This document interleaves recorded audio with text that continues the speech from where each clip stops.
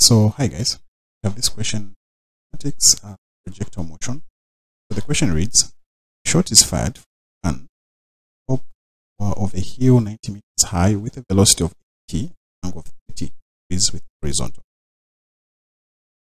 Find the distance from the point of projection when it hits the ground. Okay, so it's always better to start with a rough illustration of what is happening. So we have this hill, our hill, it's high, level ground, so we have a projection. This point all the way up to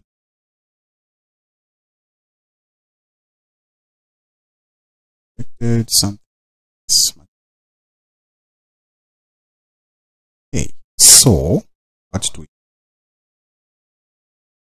we know that the angle of projection is 30.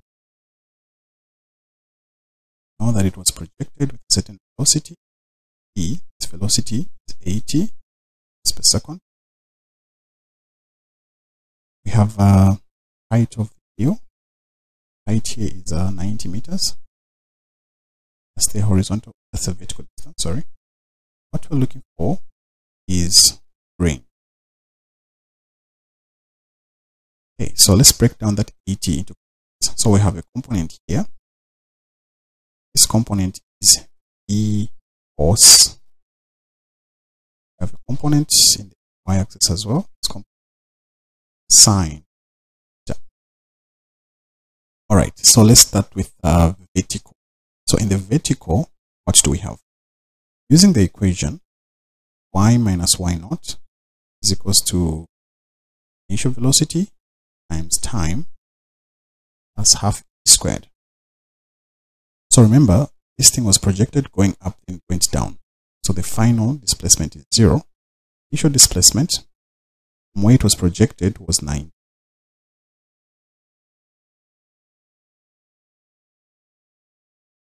What's the initial velocity? The vertical. So in the vertical, the initial velocity was v sine theta. Our v is 80. So 80 sine theta is 30. This is the velocity multiplied by time. You don't know what the time is. Plus, the plus but a minus. Let's take acceleration due to gravity to 10. So say as half 10 t squared. We're using negative because this object is going up. So this gives us negative 90 is equals to sine 30 is half of 80 is 40. So 40t minus 5t squared. So if I rearrange this, this will become 5t squared is 40t minus 9. Or this is equals to 0. I can reduce this. 5 can go into 5 once. 5 can go into 40 times. 5 can go into 90 18 times. So I've just reduced our equation. Because remember, this is a quadratic equation. So let's just pick it up as it is. Let's solve the quadratic equation. Come back to this. So here's our quadratic equation. T is equals to b plus or minus square root of b squared minus 4ac. Or this is over 2. So t will be negative 8.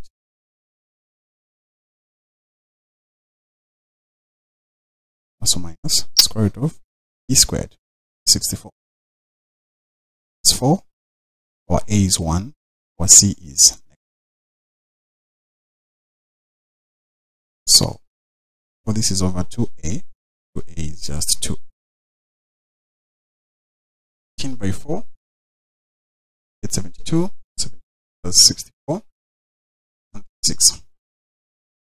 So t equals to 8 plus or minus square root of 36. So 18 by 4 is 6. all this is over 2. So t is equals to plus or minus. So square root of that is 66. 11.66.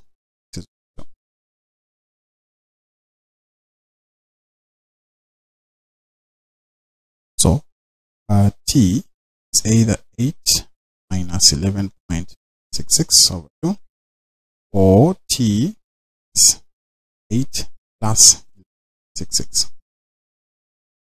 I agree that this won't make sense because time here will be negative and time can be negative. So let's just focus on the second one. So t, see what we get. 11.66 divided by time is 8.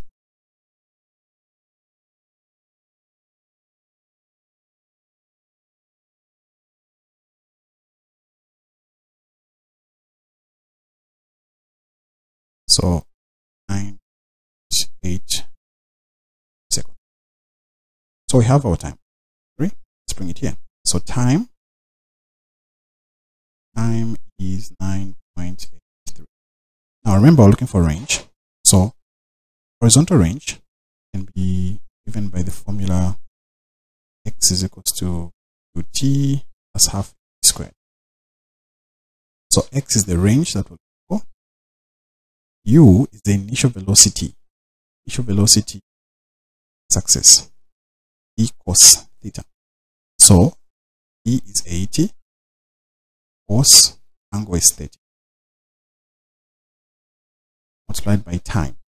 Now time, we have found time to be 9.8 plus 0. There's no acceleration in this axis. So let's see what we get in the range. So 80 cos theta multiplied by time. This is giving 600.04.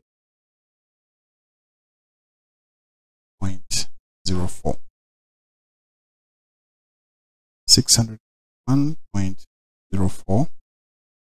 Yes. So I believe if you use G to be 9.81, sure it's about close to 1. So there we have it. That's the horizontal range